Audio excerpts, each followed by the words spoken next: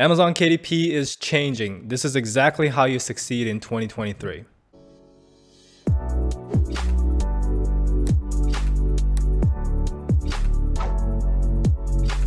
What's going on, guys? Welcome back to another video. So if you're new to the channel, my name is Sean and I've built and sold a 7-figure Amazon KDP business, and now I'm building my second KDP account. So if you want no BS publishing advice from someone who's actually doing it, then make sure to subscribe. And if you want a completely free training on how I built a 7-figure publishing business, then the link to the free training is in the description below. Alright, so Amazon KDP, when I started in 2016 to Amazon KDP in 2023 right now is very different. And in this video, I want to show you how it changed and what you should do to adapt to the change and succeed in 2023 and beyond.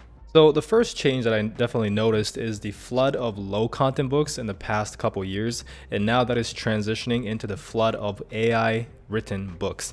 So what happens whenever there is a flood of, essentially spam content that is flooding into Amazon, it just really forces Amazon to become more strict in terms of the content guidelines. People are literally uploading tens or even hundreds of books a day. And many people use the exact same interior and all they do is change the covers, right? So you can have like 10 different books that looks like a different book because the title is different, the cover is different, but when people buy it, the interior is the exact same. And this becomes an issue because, it causes a very poor customer experience, right? Customers thinking it's a new book, they buy it and it's the exact same book as the one they already bought in the past. So that is exactly what caused Amazon to crack down on this, and because of that, Amazon is a lot more strict in terms of what kind of content we can upload compared to a couple years ago. And it makes sense because Amazon doesn't want the marketplace to be flooded with low quality spam. So what should you do? Well, you want to do the exact opposite of what everybody else is doing. So if everybody's just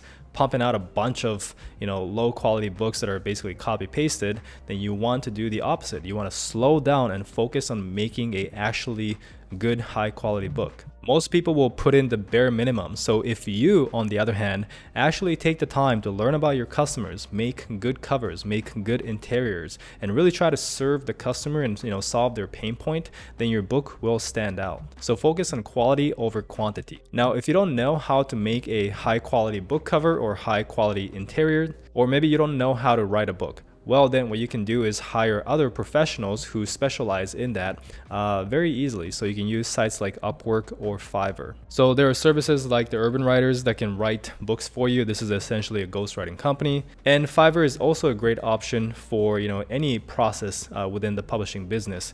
So pretty much any task in your publishing business, such as creating your book cover, outline, writing the description, even creating a low content or medium content book interior like this gig will do all of that for you just for $35, and it comes with book covers. So outsourcing it to a professional like this is an easy way to get high quality books. So the second change that I noticed over the years is the change from a SEO based algorithm to a performance based algorithm. So Amazon used to rank your book in whatever keyword that was in the title for your book, and this still happens, but the ranking is a lot weaker now. So just publishing the book and forgetting about it is not as effective now. Instead, you should be getting sales and reviews right after the book is published to prove to Amazon that your book is performing well, and they should be placing your book on page 1 and showing it to more people. So that is the difference from SEO based, simply ranking because you have the keyword in the title, to now performance based, actually performing and showing that your book performs,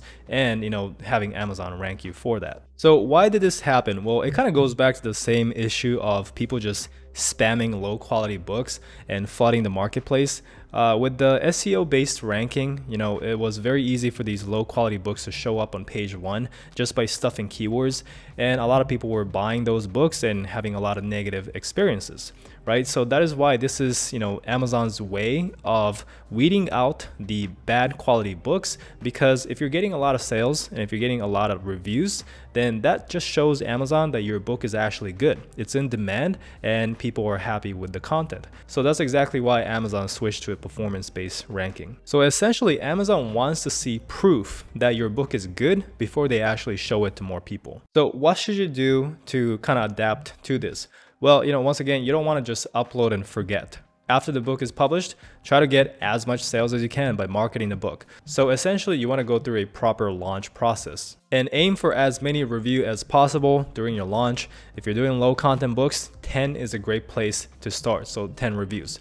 If you're doing high content book, you want to aim for at least 30 reviews during your launch process. At least for me, I found that is a good benchmark. You also want to run ads, specifically Amazon ads, because in my opinion, that is the most cost effective and most efficient way to get more sales. And you also want to price your book cheaper than the normal price during your launch. This is so you can get as many sales as possible. So a popular launch strategy that all top publishers use is they price their Kindle book at 99 cents, which is the cheapest that you can price it at, and they run ads to it, get as many sales as you can, and over time, you get more reviews and you will rank higher and higher in the algorithm. And after a little while, you can price your book to full price. So now you can start, making actual profit. But in the beginning, you might take a little loss, but it's more of an investment into future, profit, because now you have a lot more reviews and a much better ranking. So if you don't have an ebook version, you can do the same thing with a paperback. It's actually a great idea to do the same thing, but with a paperback. So, with paperback, you cannot price it at 99 cents, but you can price it a lot lower. So if you're doing low content, it could be $5.99, $7.99. Even with a high content book, you can price it at $9.99 and then run ads to it. And once again, you can rank the book, and then later on, you can change it back to full price. So the third change that I definitely see, and I'm sure you see as well, and it's something that is pretty recent, but this is the rise of AI. So from ChatGPT to Midjourney and many other tools, a lot of the publishing process is being replaced by an AI. AI is here to stay, and it is slowly integrating itself as part of the publishing process. Now, if you are a writer or if you're an illustrator, you probably should be a little scared, because I think at the moment, it's not good enough to replace a writer or replace an illustrator. But I believe in the future, it'll be smart enough to do so.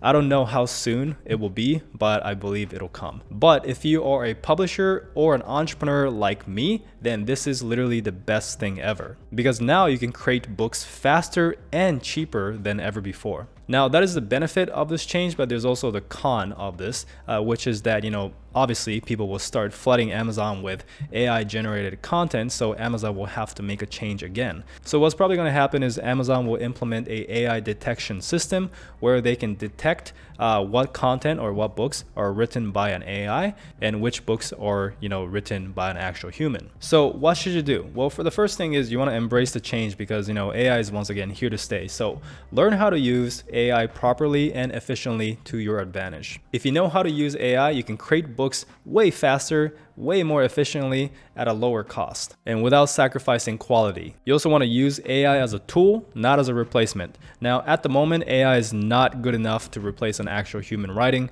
So, you definitely don't want to replace the writing.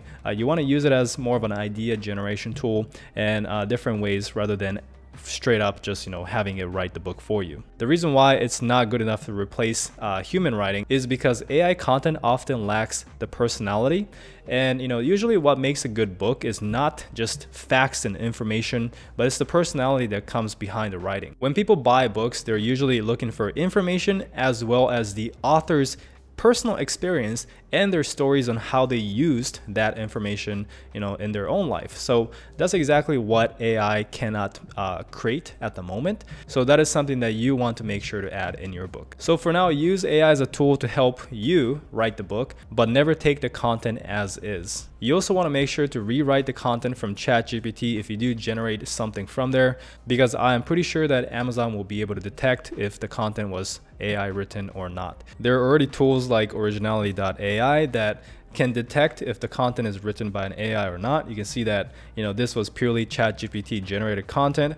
I ran it through Originality and it came back as 100% AI. So I'm not going to go into the tutorial of this because I have a bunch of videos in the past that you guys can check out on me, giving you a tutorial of this tool. But the point is, you always want to rewrite the content that you generate from ChatGPT or any other AI tool. So these were the major changes that I definitely observed over the years. And publishing is not dying, but it's definitely changing changing. Every single business evolves over time, and publishing is no different. I still think it is one of the best businesses out there, and these are actually good changes if you know how to deal with it. It's actually a good thing that they're cracking down on low quality spam content. It's actually a good thing that they are, changing to performance-based ranking, right? It really rewards you for creating high quality books and, building this business the correct way, and, more so long-term strategies than short-term strategies like spamming a bunch of books. So that is it for the video. Hope you enjoyed it. If you do want to check out the completely free training on how I built a 7-figure publishing business, then the link to that is in the description below, as well as all the tools and resources that I recommend for your publishing business.